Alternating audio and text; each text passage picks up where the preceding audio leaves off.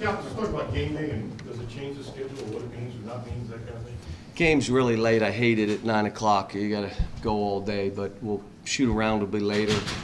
We'll probably have the team go down there at some point for 15, 20 minutes during the morning, so they're not laying around all day. But, you know, they'll do that, and then we'll get ready to play a really good basketball team.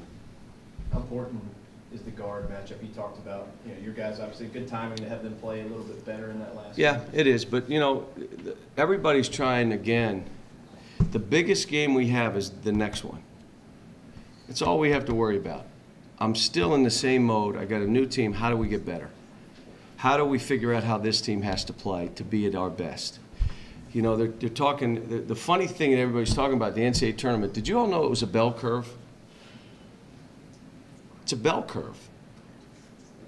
It is not, well, you're not good, so you're not in. He's not in. It may be 20 teams from this year's tournament that wouldn't have got in last year's. Wouldn't have got in the tournament. It's a bell curve. We just got to take care of business, play our bat, get better, play game to game, not worry about what's going on around us, and do our thing. I'm not worried about all that stuff. I just laugh when I'm hearing all this, the biggest game, you got to win every game. Was anybody else out there like this, or just Kentucky?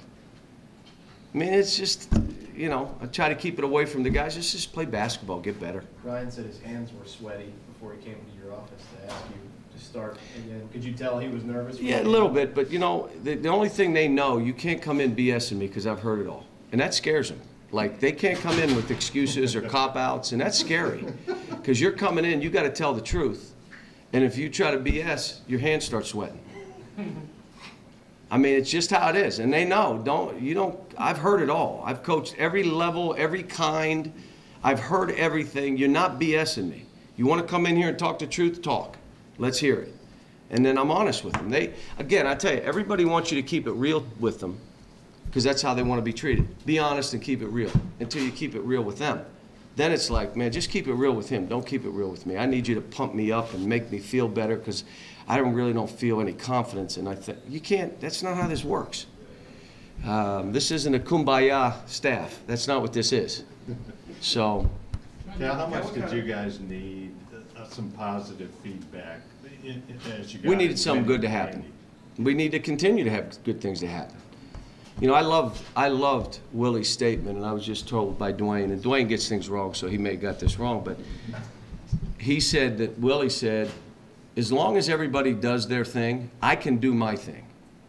But you can't just throw me the ball after you don't want to make a play and say, go ahead, do something. I can't play that way. I'm not ready for that yet.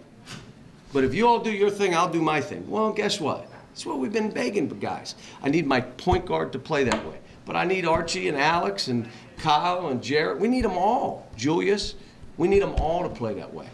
So that everybody just do what you do will be fine. What's happened is you got a couple guys that don't want to show for a game and expect this guy, that guy, and then throw him the ball and put it on him.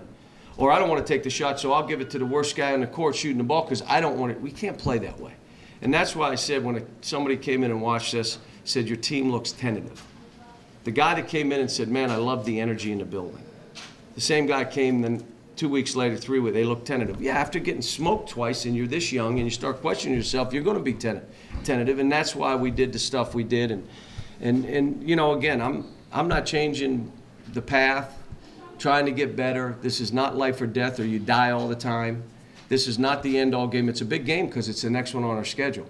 But guess what? After this one, the next game's a big game because it's the next one on the schedule.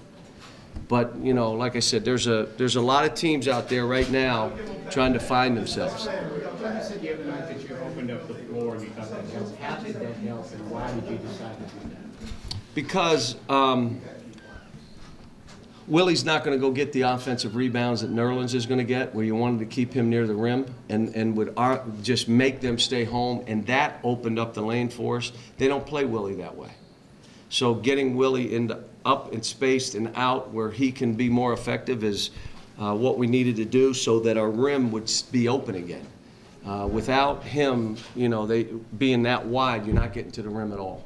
So we just wanted to space the court and see. Again, when you do that, your players have to make plays. So. Cal, how important is Pressy to what they do and what kind of challenge? It's great. He's great. He's a great player. He's really effective and efficient. Doesn't turn it over that much. Goes in that lane and finds people. He can score it when he needs to, but his whole thing is I'm going to get in here and I'll drive baseline and hit that corner. I'll drive right and throw it over my left shoulder and I'll hit a guy on the weak side for a three. Defensively, if you're lazy or loose or cute with the ball, he's taking the ball from you. He's just taking it from you. He plays like that 6'1" guard plays. He's just, you know, that's what he does. You have a guy that can stay in front of him? Yeah, I think our guards will be fine. It's a challenge. And then it's a challenge for him to stay in front of our guards. If the court's open and they want to attack and play. There's no excuse now not. The court's open, get by him. Well, he's getting by you, get by him. You know, it's not, he's putting you in pick and rolls, put him in pick and rolls. So it's the basic thing is you got to take everything off the table, play. And we have no excuses, no cop-outs, no one wants to hear play. You have an opportunity, we have enough, we're a good enough team, we're just going to have to play. Archie said just now that he would take his point guard over Phil Preston. Is that a statement of the team believing? Probably trying to build up our guy just to tell him, look, I'm with you, and I would expect him to say that. Happy he said it, but Pressy's really good. Ryan said he thought he grew up a little bit. You come and sit there and with his sweaty palms and ask you for something that was hard to ask for. Well, you know, I just want him to continue to grow on the basketball court. He's, you know, you learn through these tough experiences. You start growing as a person. I said after the game, I've been spoiled for 8 years. You know, you're winning 30-some games a year for, not a year, like 8. And then you're going through what we were going through, no point guard, or all the stuff, and then you're waking up with some anxiety. That should be a good feeling. It's a good feeling. There's thousands of coaches out of the business who would love to feel that feeling in the morning. You're feeling, be grateful. And so there's a lot of learning for all of us through this stuff, but bottom line is, are we improving? Are we getting better? This is the next challenge. If you want something good to happen, you're going to have to make it happen because this team attacks the glass. If we ball watch, you get beat. You have no chance of beating them. If you don't physically check out, if you're ball watching, they're sending 3.